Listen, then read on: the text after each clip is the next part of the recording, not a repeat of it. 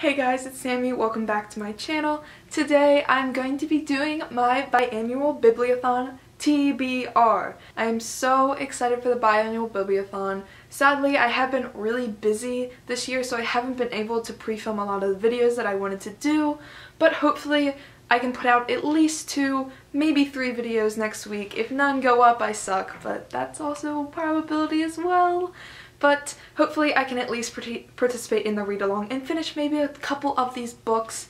So I'm really excited to get into it. I hope you guys are all excited for the videos I'm hoping to post. But yeah, let's get into the books I plan to read. Hi, kitty. Hi. So starting off with the group book, Stalking Jack the Ripper by Carrie Maniscalco. This is the group book. I do hope to read it, although I currently don't own it. I was thinking about picking it up on ebook. If I can find it and I can get it, then I do want it and I do want to read it, but I don't know if it's going to be during this readathon. Regardless, this is going to be an amazing book to read whenever I do read it. This is a historical fiction set in the 18th century in London, and about this girl who becomes fascinated with death, and specifically Jack the Ripper. So I'm really interested in serial killers and all that creepy shit, so let's hope that I do get to this eventually. Okay, so the first real challenge in this is called the Throwback Challenge. So basically you just pick a reading challenge from any of the past biannual bibliothons and you try to complete that challenge.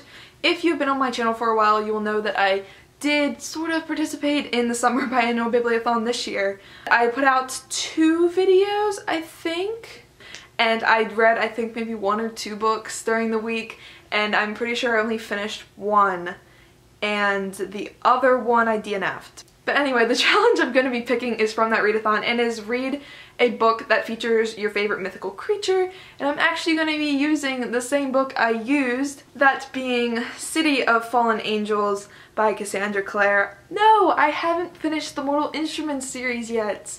Am I even a real reader? No, clearly not. I'm also using this book for another challenge in this readathon, and that is read a book that you are really excited for but never picked up.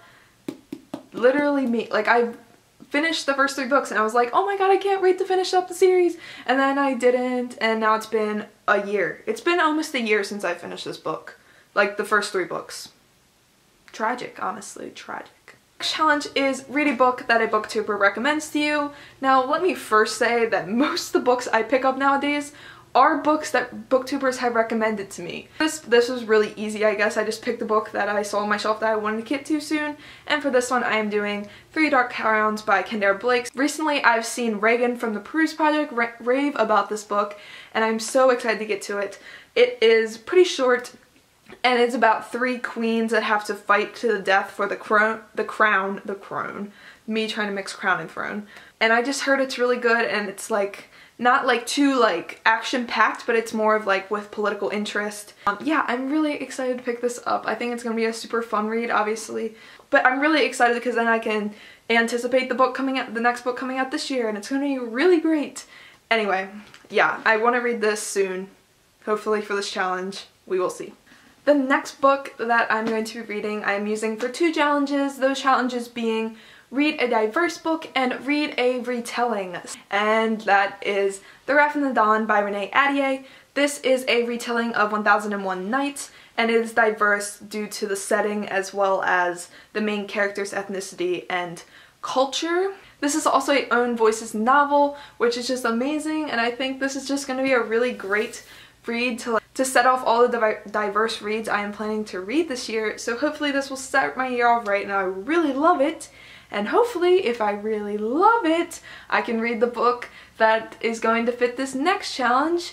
And the next challenge is read a 2016 release, and for that challenge I'm hoping to read The Rose and the Dagger by Renee Ahdieh, aka the sequel to The Wrath of the Dawn. Hopefully I will like The Wrath of the Dawn. If I don't, then that would suck. I'm hoping to read this for that challenge. I'm hoping that I love it as much as the other ones. And once again, like, it's not really that long. I think people rave about it, so I think it's gonna be good. I hope. I don't know. The plot's really interesting. The plot of these 2 books prince likes to like marry these girls from this town, and all these girls keep going to marry the prince, and then the next day they're like gone, murdered or gone, I don't know, like that's part of the mystery. But then the protagonist in this novel goes and gets married to the prince, but then she wakes up the next morning and she's okay. What's the secret? I don't know. I'm really excited to read it, if you can't tell. So that's it for my TBR. Hopefully I can get to read all these books. Hopefully I will actually accomplish my goals. Probably not. What a great attitude. No, I really do hope I can read all these books. If I read no books whatsoever, I really, really need to read City of Fallen Angels. If I don't read any of the other books, I will still be okay as long as I finish City of Fallen Angels. Man, if I don't, then that really sucks. Either way, super excited. Hopefully I can get to most of these books. Don't know. Also tune in next week, so hopefully that you will see videos that have to pertain to the Biannual Bibliothon. Crossing fingers. Okay guys, thank you so much for watching. I hope you enjoyed this video. Once again, all of my social media links are down below. Comment down below what you guys are going to be reading for the Biannual Bibliothon if you are participating. And yeah, bye!